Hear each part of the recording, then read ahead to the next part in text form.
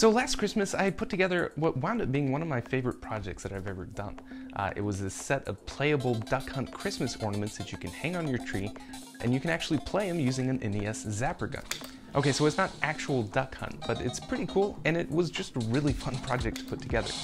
Anyway, I told you guys that I would go back and do a full how-to guide, share with you all the code and the models, show you how to put one together yourself. I never wound up doing that, and I can't believe it's already been a year at this point, but better late than never, right?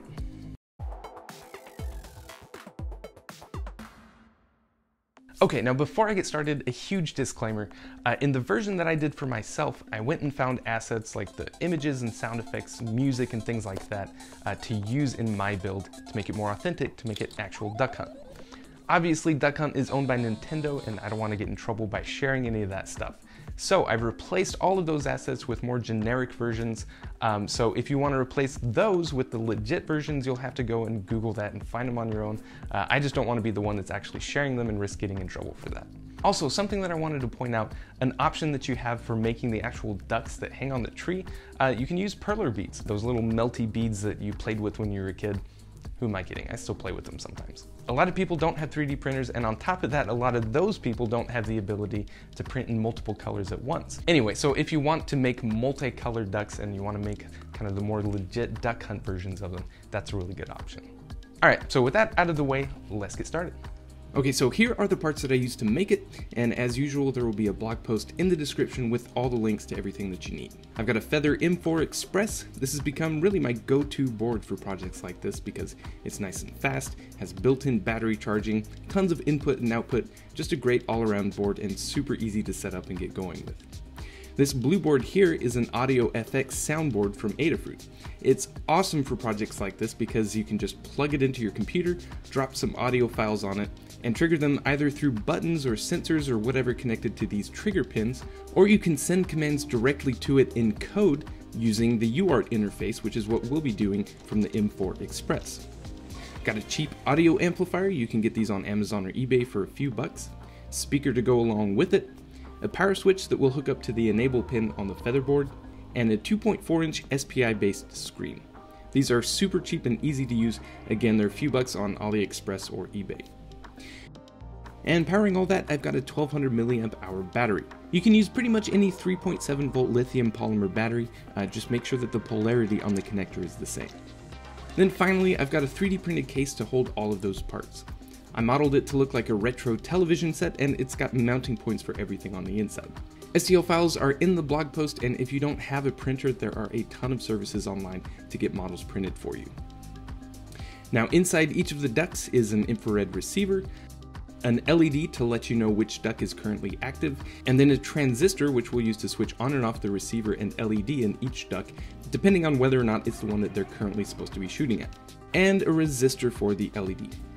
All of that obviously goes inside of a printed duck. Again, models are in the blog post. Alright, so I'll start with the base station, and I'm going to do this a little different than usual.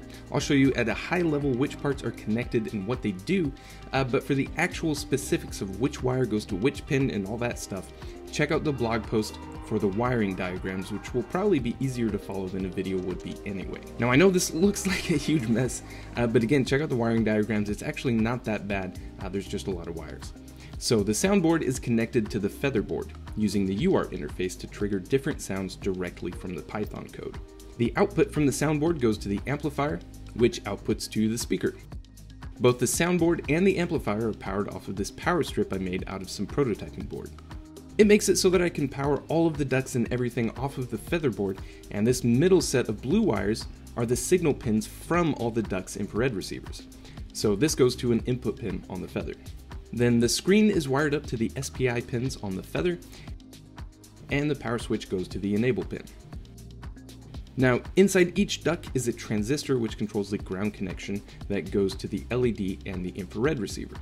So when the board sends a signal to the transistor, it flips on that LED and the infrared receiver becomes active as well. Now for the zapper, I actually ended up taking one of the ones from when I did the lamp zapper project a while back.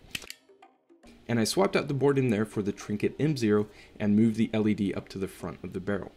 I'll link to that lamp zapper video below as well, by the way. These exposed pieces of metal up here go to a switch that the trigger actuates. So those are connected to input pins on the board. Then down here on the handle is the battery charging board, power switch, and battery. Again, a wiring diagram that will make all these connections clear is in the blog post. All right, so now let's look at the code. And I'm not going to go through it line by line or anything, but I'll give you a general overview of how it works. So for the base station code, there's a library folder that has all the libraries that we'll be using. There's an images folder that has the images that will be displayed on the screen. And then the main.py file is where the actual code is. So up here at the top, we declare a bunch of global variables, and then we've got a bunch of setup and utility functions. The interesting stuff is down here at the bottom, and it's actually pretty short. So here's the loop that the board goes through over and over and over again once it turns on. The first thing that we do at the top of the loop every time is check the infrared input to see if we received anything. That's this function up here. So if we did receive something, then we check to see if it's the code that we were looking for, and if it was, then we check and see if the game is running, and if it is, then that means that they hit the currently active duck, because remember, only one of those infrared receivers is active at any given time. So if we received that code, that means that they aimed at and hit the currently active duck. If a game is not running, then that means that we should start a new game. That means that they hit the blue duck that automatically becomes active when you turn it on. So after we do that, then we check to see if the game is running. If it is, then we draw the game with the current score.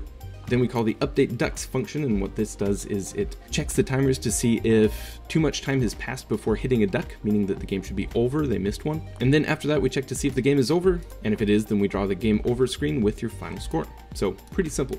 There's a lot of code up here that's just for setting up and utility type stuff, like drawing strings and playing different sounds and things like that. But really the most interesting part, like I say, is down here at the bottom. So I'll leave it at that for the base station code. Feel free to dig through it if you want. Big disclaimer, I actually don't use Python that often, so I'm sure that there's better ways to do some of this stuff, but it works. So then there's the Zapper code.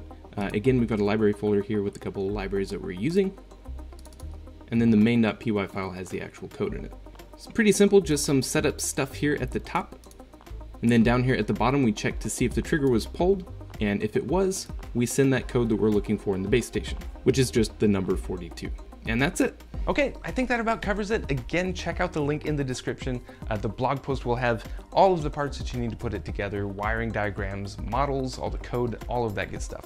And if I forgot anything or if I need to go back and correct anything, that's where I'll do it as well. If you have any questions or if you want to show off projects that you're working on, be sure and check out our Discord server. I'll link to that in the description as well. Finally, last but definitely not least, as usual, a huge thank you to my Patreon supporters. This year's been pretty tough for a lot of people, so for anybody who's kicking in a few bucks, I really appreciate it. Anyway, thanks for watching, guys, and I'll see you next time.